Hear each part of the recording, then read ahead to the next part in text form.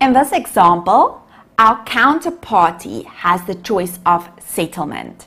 Therefore, remember, when we recognize transactions in terms of IFRS 2, we need to look at this transaction from our entity's point of view, and our entity does not have an unconditional right to avoid paying cash.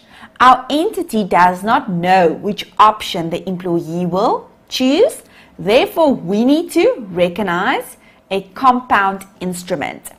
Our debt component will be accounted for as cash settled and equity component as equity settled. Now let's read the information provided. On 1 January 20.11, Comp Limited grants an employee the right to choose either. Now this is your clue, guys. The employee has the right to choose either 800 phantom shares, the right to a cash payment equal to the value of 800 shares, option 1, or 900 actual shares, option 2. Now remember, the cash portion we will recognize as cash settled debt component and the actual shares as the equity component. The grant is conditional upon completion of 2 years service. If the employee chooses the actual share alternative, equity settled, the shares must be held for 2 years after vesting date. Then on 1 January 20.11, Comp Limited's share price is 20 Rand per share. This share price amounts to 22 Rand and 23 Rand at the end of 20.11 and 20.12. The fair value of the shares to be issued to the employee, however, amounts to only 19 Rand on 1 January 20.11. Now remember, guys, this is a transaction with the employee. Therefore, our measurement date and grant date will be the same date, and this is the date when they enter into the agreement. We now need to identify that we need to recognize a compound instrument. Now, where do we start? Our first step, we need to determine the fair value of our debt component. Now remember, the debt component will be our cash settled, and when we calculate our cash settled, we need to measure this at fair value at the end of each year. Okay? Now guys, when you look at this, they've indicated to us on 1 January 20.11, the share price is 20 Rand per share. Therefore, guys, do you agree with me that if they had to pay out the cash payment equal to the value of our shares, that this value be the 20 Rand? Okay, therefore, we will have to use our 800 shares times 20 Rand, which is the value that they will have to pay out on that date.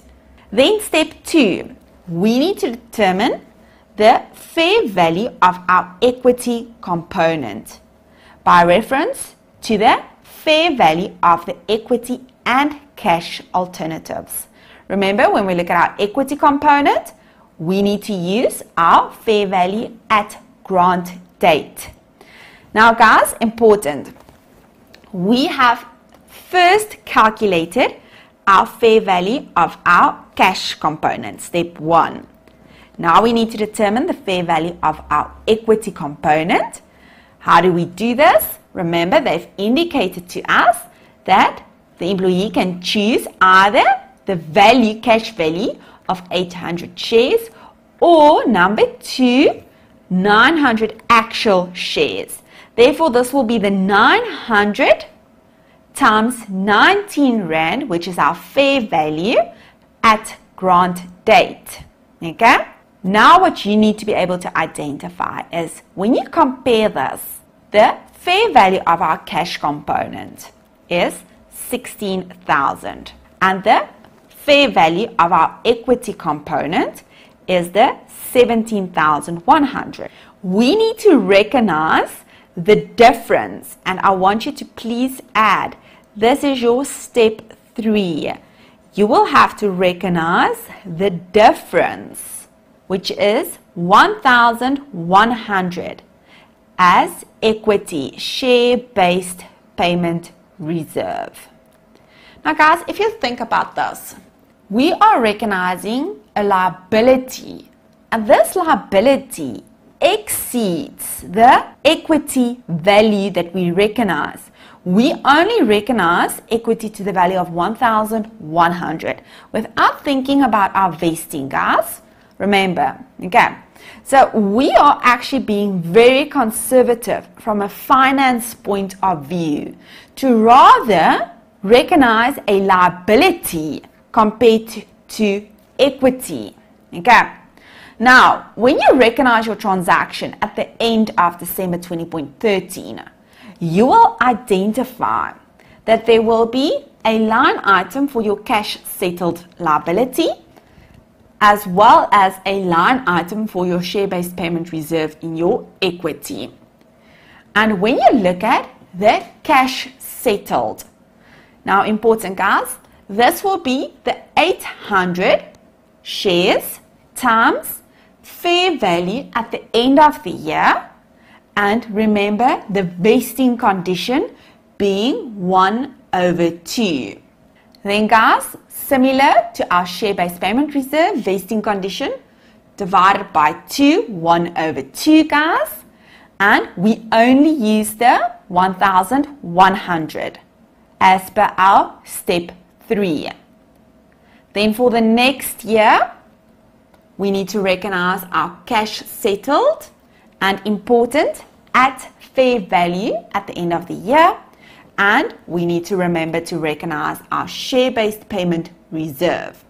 Now, they indicate to us option 1. If the employee chooses cash settlement on 31 December 2012, we need to recognize the following journal entry. But before we do this, I want you to please have a look at the theory block on your left-hand side at the top. We have indicated at settlement date. Remember, we've recognized our compound instrument. The liability should be remeasured to fair value and reduced to 0 if paid. Okay. Now guys, if you look at the total of our liability at the end of 2012, which is our cash settled share-based liability, the amount is 18,400. We have already recognized or revalued this at fair value in our previous journal. Okay, and we then need to credit our bank with the 18,400. Then they indicate to us or reclassify to equity if shares are issued. Now guys, no shares are issued. Important, they indicate to us that the amount recognized in equity will remain in equity. Yes, but what I want you to be able to identify, the amount that you have recognized as a share-based payment reserve should now be transferred to your retained earnings. Remember, your retained earnings is part of your equity presentation as well. And this is important, and I want you to please ensure that you know this. But let's just quickly think about this one, guys. We cannot have a share-based payment reserve in our statement of changes in equity that relates to a transaction that has already ended, meaning the fact that our counterparty chose the cash. Okay. Now, option number 2.